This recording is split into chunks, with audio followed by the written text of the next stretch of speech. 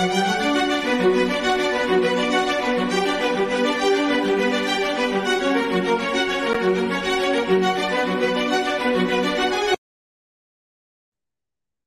up, everybody? Your face isn't in the camera.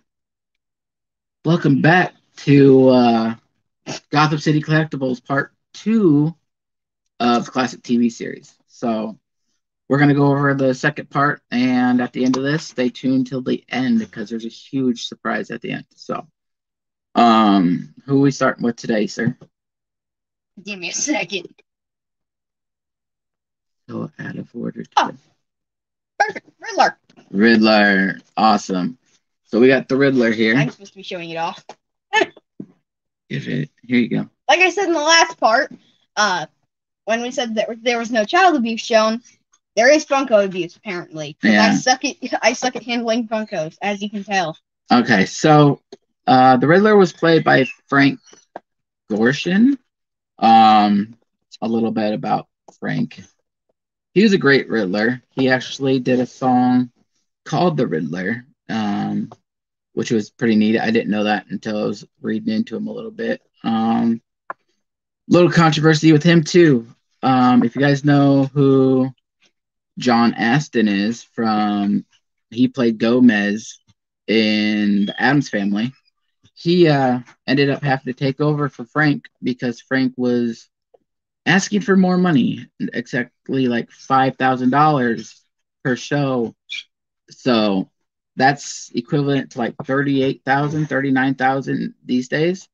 So they're like, well, we're not going to pay that. So he ended up being out for a while, and then apparently they came to some understanding, and now we got Frank back in there. So that's a little bit about Frank. So next, I'm trying to figure out how he thought that was fair pay when Batman was getting paid $500 per episode. Yeah, I don't know if it was more down the line and they were starting to get paid more, but maybe. I know $500 and $350 is what they were getting paid in the beginning. Well, who knows? But riddle me this, Buttman. If quizzes are quizzical, then what are tests? Testicles? Oh, God. Oh, shit. You just made me say testicles. I did it again. But anyway. For anyone who doesn't know, that's kind of a little meme that we found while we were scrolling, trying to figure out what to use for the sound on the YouTube shorts. So here's the chase. That's the chase. I like the chase better because he's got a hat. He's got the hat. He's all decked out. So that's Mr. Frank Gorshin, people. All right, who we got next? Besides that boy himself. Oh, God. Mr. Chunk. Mr. Chunk. There's already somebody called Mr. Chunk. Oh, I didn't know that. Yeah, he's from the Goonies. Interesting. Chunk. Yeah, you might want to watch it sometime. So anyway, Penguin. Uncultured swine. Speaking of fatties. Anyway, Penguin. Oh, my God. I'm going to start leaving him in the protector soon. Penguin was played by Burgess Meredith, which, if you don't know, he actually did play in Rocky. He played in Grumpy Old Men. But Burgess Meredith played the Penguin. Cool fact about him was he stopped smoking like 20, 25 years before he played the Penguin. And he was required to smoke if he was taking the part. So the quacky noise that you hear during the TV show when he's like, you know, that was actually him coughing because he was taking in too much smoke and he couldn't hold it in. So that was pretty interesting. I didn't know that, but he was a pretty cool guy. I like the way they did the pop too. He's got his little, is that umbrella? And he's got the monocle, which the monocle is really awesome. I really like that. So anything you like about the pop? Or is it just Tubby? It's Penguin. Everybody loves the Penguin. So. Right, but you know who the best Penguin was? Danny DeVito. Duh. Right. No, not today, sir. We're not biting people's noses. All right. It could be gushing blood, right? All right. Who's next? Well, you said Penguin was a cool guy, but we have the man, the myth, the legend himself, Mr. Ice. Mr. Freeze. Crap.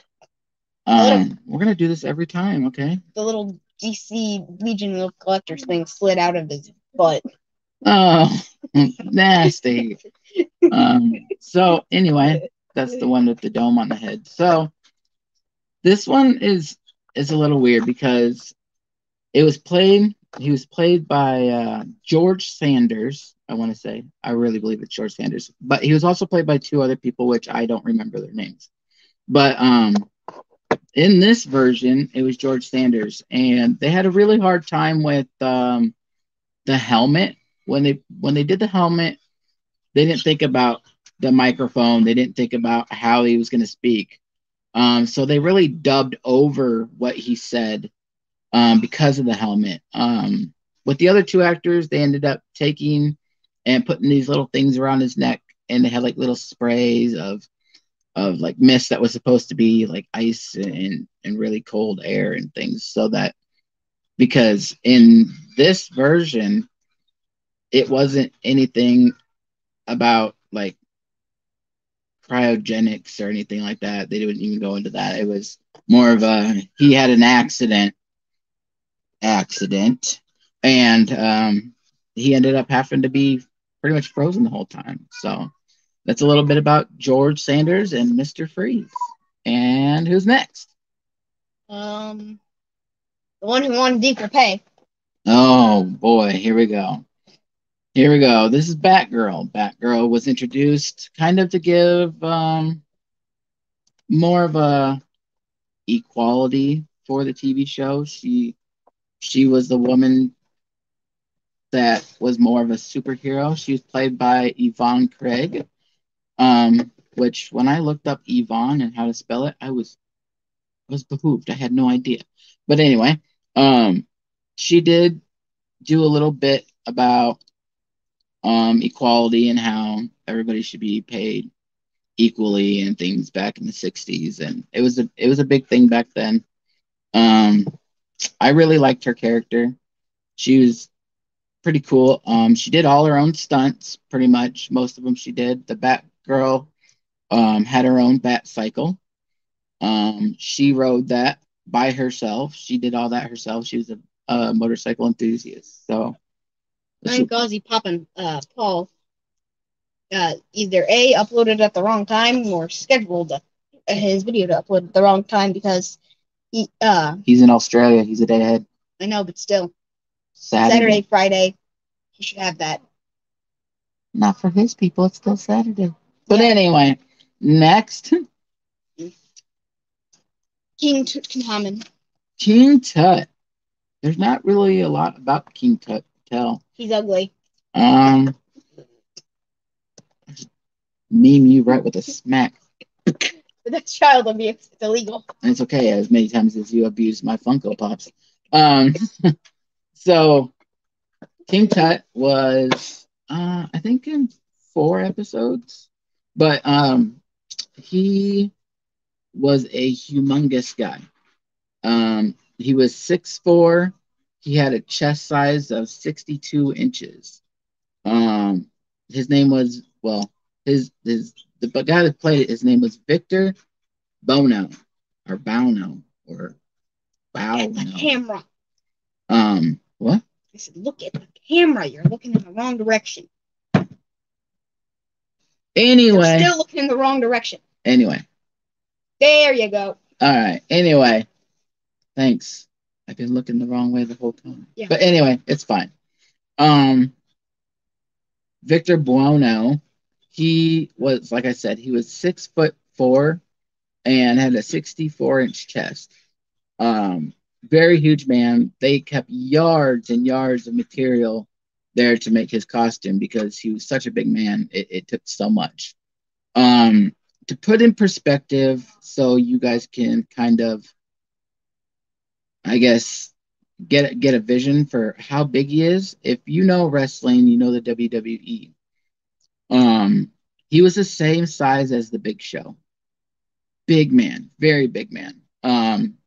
So that's a little bit about him. That's something you can take and compare him to, because he really didn't have that much of a character in the TV show, but that was something I learned about him that was pretty awesome. So I like how he's ugly. you like how he's ugly? No, I say he probably didn't have much of a character because he's ugly. Well, what if I put you in a movie? You wouldn't have much of a character either, Cyndi Lauper. Well, maybe you would. You could sing. But so that's the rest of that set, right? Except for the big show. Oh, I mean, the big boy. Yeah, but before we get into that last part, we talked about the my channel with my with one of my Funkos. And here's the other one that I'm showing. It's Venomized Doctor Strange, Spider-Man, Maximum Venom. Very nice. In this one, it's kind of his meditating state, except the way it's set up, the cape holds him up, so it still looks like he's floating or levitating. But I do a lot of Venom-related content and some gaming content. So be sure to check and out if you want more information on my channel, check out the first part because I'm too lazy to repeat it. There you go. And we'll put his information in the description. Maybe, I don't know. No, I'm lazy. I will, because I fix everything afterwards. Yeah, usually he does. So I make sure we're good to go. But so this is something not a lot of people know that even exists. Due to the fact that it was only it was a limited piece. So 700 pieces total. Is this the right way here? No. It's upside down. No, it's not upside down now. Okay. I don't even know if we're gonna get this in a frame. The answer is you can kind of see his eyes. You can't see his ears though. Here. There you go. So this is the Funko Shop exclusive 700-piece 1966 Batman. And I'll repeat what you just said because I'm not sure if you guys were going to be able to hear it. This is the Funko Shop exclusive 700-piece 1966 18-inch Batman. Yes. So here, you want to put that over there, please? Yeah. And I'm not taking him completely out of this box, so y'all are gonna have to look from afar. Okay. We can do this. All right. We can? Here we go. So here he is. Face him toward the camera. There you go. There he is. All of his glory in his box. I called Penguin Chunky, but this is the real chunk. This is the real chunker.